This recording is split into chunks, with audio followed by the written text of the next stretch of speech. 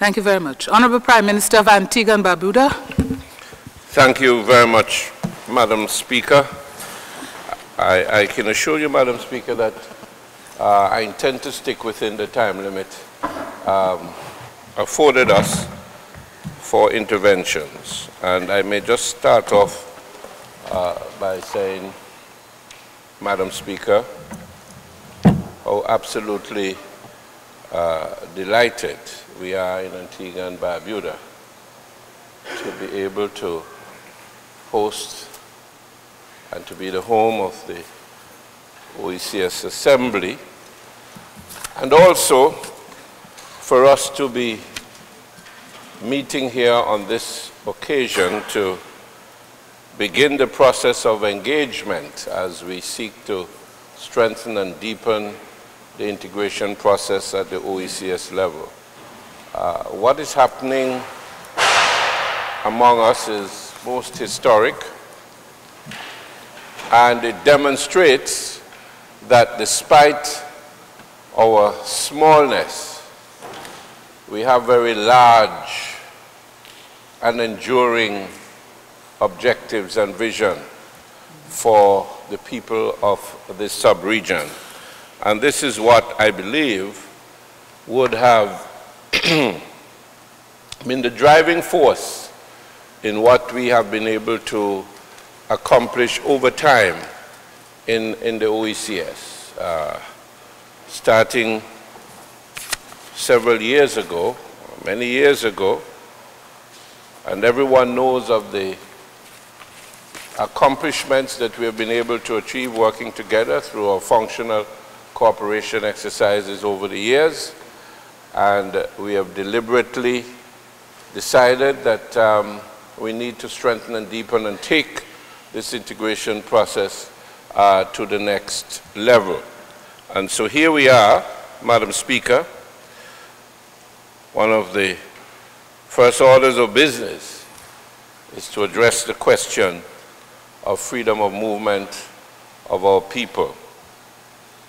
Madam Speaker, I had the opportunity to listen to my colleagues, Prime Minister of St. Vincent and the Grenadines, and also Prime Minister of the Commonwealth of Dominica. And I think both individuals would have given us a basic insight as to the fundamentals as it relates to freedom of movement.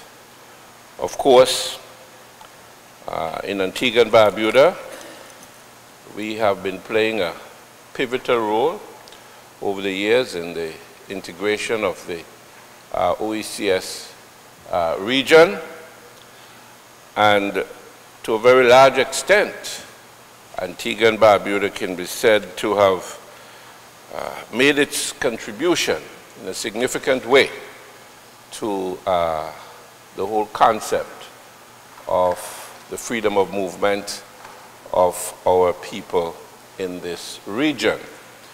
I think it is important for me to emphasize to this august body and to our brothers and sisters who may be watching or listening throughout the Caribbean, that when one looks at the statistics and the demographics in Antigua and Barbuda, we have a workforce which is composed of about 45% of non-nationals. Most of them are from the CARICOM region.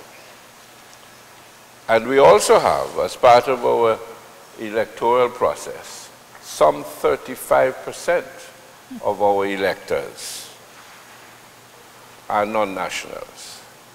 So that demonstrates clearly that Antigua and Barbuda has in fact been very much open and have been attracting to our shores our CARICOM brothers and sisters. So we are fully and completely on board in cementing this arrangement to take it to the highest possible level and to do all in our power to ensure that there is full implementation of all the arrangements that have been made as far as free movement is concerned.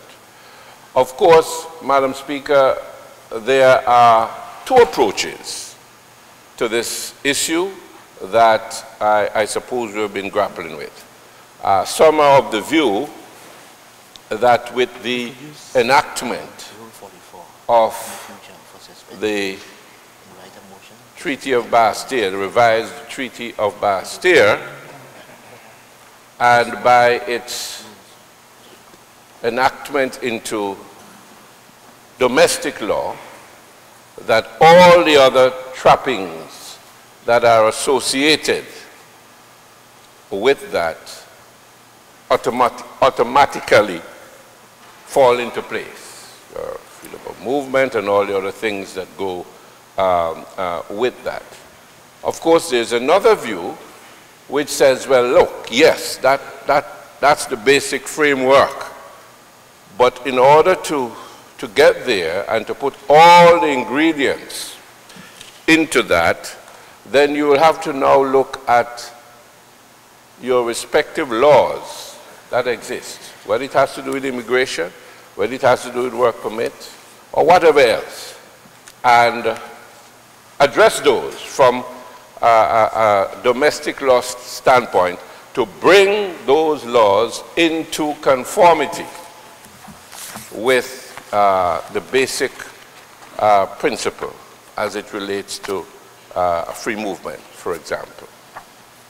And so in Antigua and Barbuda, although fully on board and very much in tune with what we are seeking to do, that has been our approach so far. So you'll find that we've gone as far as to having the first reading of the Immigration Act. I don't know if we have in our thing the Immigration Restriction Act, but it meant the same thing in terms of the effect.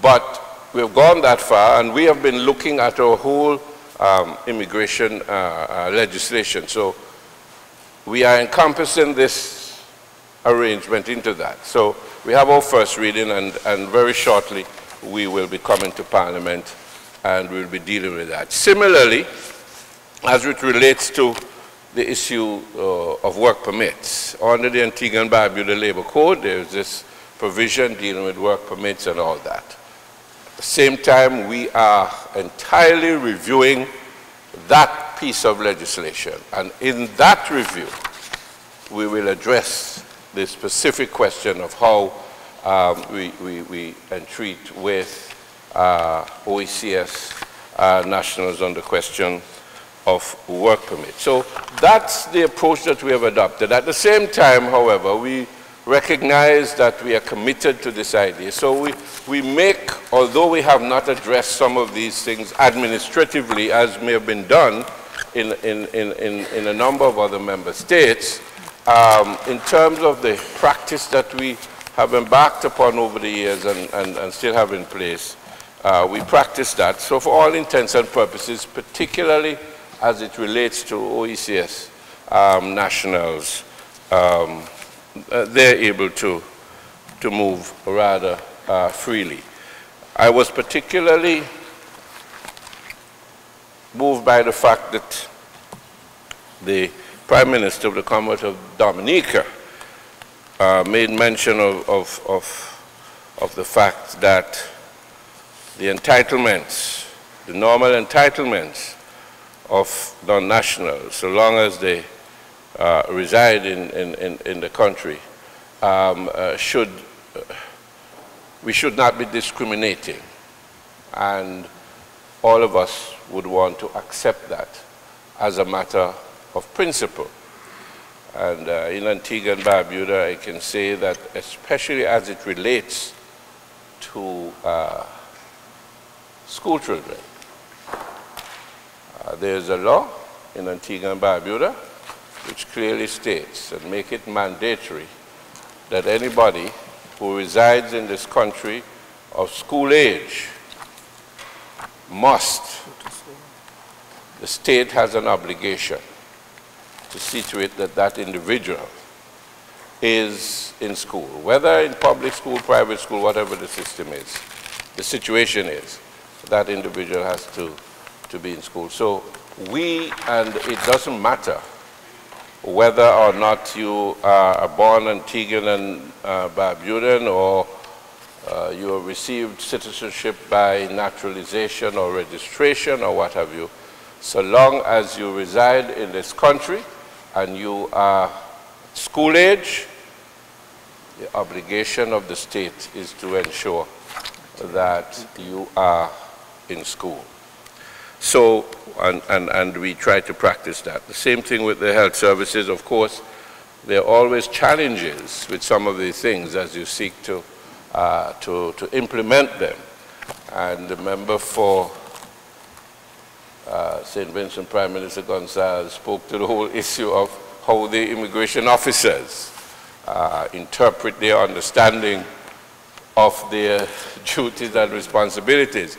And you may have some of that in other situations in terms of our practicing what we are supposed to be doing on that score. So I don't really want to be long on this. The fact is that Antigua and Barbuda is very much committed in moving this process forward and to do everything in our power to fully operationalize what we have agreed upon. And it must be understood also that the distinction that the Prime Minister of St. Vincent and the Grenadines made in relation to CARICOM and OECS is extremely significant and extremely fundamental, and we have to understand that we in these small little islands of the OECS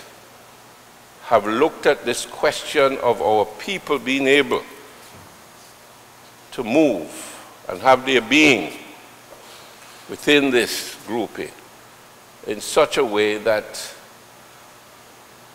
it does not, it takes us far beyond. It's in my view, a giant leap into a situation that is unheard of, really. And so we have got to understand that the present leadership and those who came before us, who would have laid the foundation upon which we are now able to build, have a vision which says to us that irrespective of the fact that we happen to be residing in these little dots around the Eastern Caribbean, we are all one people with really one destiny, and our future is interwoven, intertwined. And one of the ways of ensuring that that is in fact the case is for us to be able to move up and down this region basically freely. And this is a wonderful experience, a wonderful thing. So, having said that, I just want to say that for Antigua and Barbuda, and I know this clearly would have broad support, and I want to emphasize the point, when we are here, we are all part of our national delegations. We are not here as government and opposition. And I'm sure my good brother and comrade would, would endorse that. But that is the concept. We're here as national delegations, and we're supposed to be pushing the agenda together as far as the future of OECS is concerned. And I'm sure as we go forward, that will definitely come out in terms of how we approach the task before us. So that said, Madam Speaker, I just want to say how supportive we are, basically, of the resolution. And we have no option but to fully endorse it and make sure that in the quickest possible time, we can put all the dots in place to ensure its complete implementation. May it please you.